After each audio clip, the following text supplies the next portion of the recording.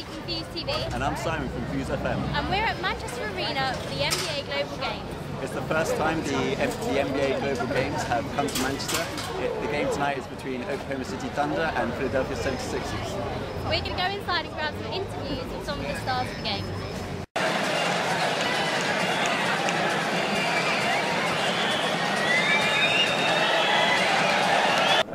And what was it like playing in Manchester?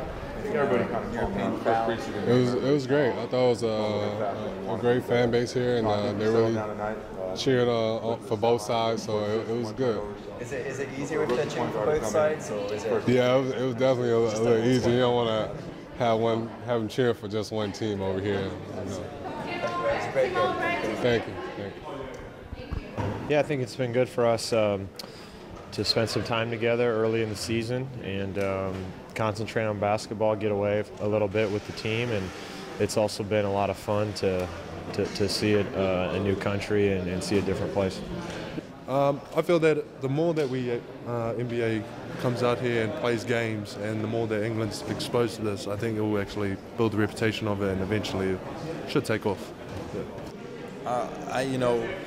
All the rookies, we kind of stick together because, the veterans, they get on us a lot. So, I wouldn't call them, best friends, but, I'm really close with everyone. I'm close with Evan. I'm close with a lot of guys, but, I spend most of the time with, Tony Roten, Vanderblue, and Khalif Wyatt.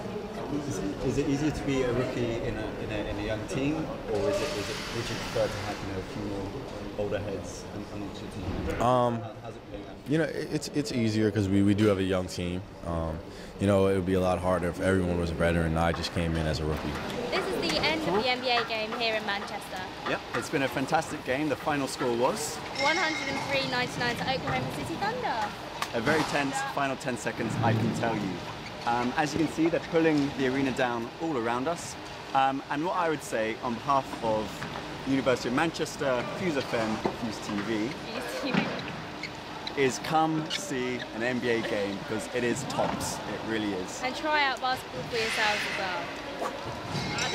Nothing but net.